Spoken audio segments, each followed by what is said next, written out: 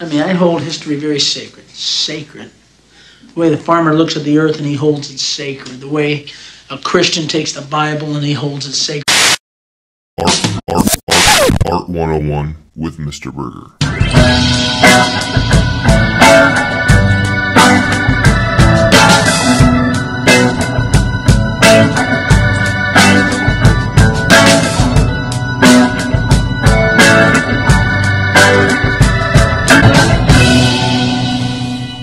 Hello friends, welcome back to another episode of Art 101 with me, Mr. Burgher, professional artist, master educator, attempting to bring you the best in art historical content. If you like this video, please give me a like, a share, a subscribe. Much appreciation to those that have already done so.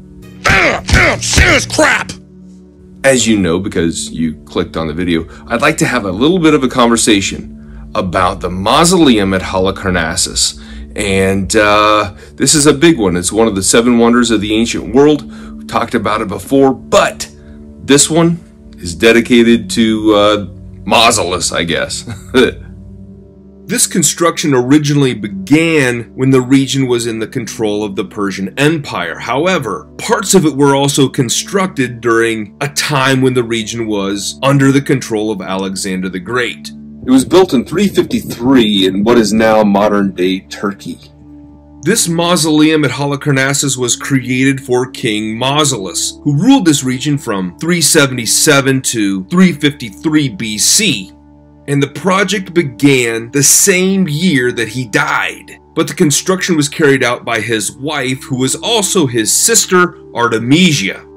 Essentially, this is an above-ground tomb. This rectangular tomb was 100 feet by 120 feet rectangular, had a circumference of 440 feet, would climb 140 feet tall, and there would be a series of platforms that led up to the top tomb that was roofed by a 24-step platform that went up to a sculpture of a chariot with 4 horses, and on the top in the chariot was a statue of King Mausolus and his wife's sister Artemisia.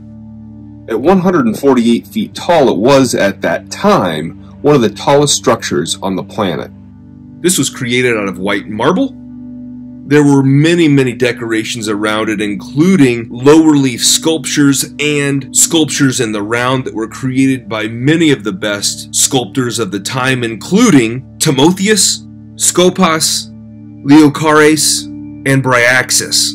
36 sculptures were included at the top of all of the family members. Now, we don't know who the actual individuals are, but these are believed to be Mausolus and Artemisia. However, it could have been any of their male and female relatives. The decorative reliefs around the mausoleum included one of the battle between the Athenians and the Amazons, and another that was a battle with the Centaurs.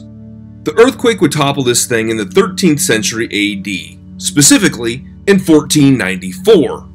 A couple hundred years later, the Crusaders would come in and use those stones to build the Castle of St. Peter.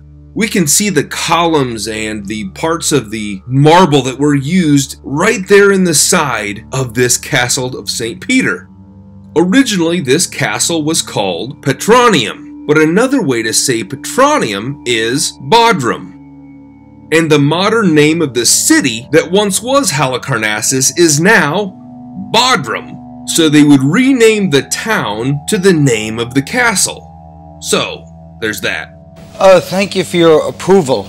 This sculpture would influence lots of things in the future, including the Mausoleum of Hadrian. But strangely, we don't know the Mausoleum of Hadrian as the Mausoleum of Hadrian. We know the Mausoleum of Hadrian as the Castle St. Angelo, which is a tomb fortress in the Vatican City. So yes, they turned the tomb into a castle fortress. Isn't it strange how that happens? I do love that story. Thanks for letting me share it with you. Have a good day.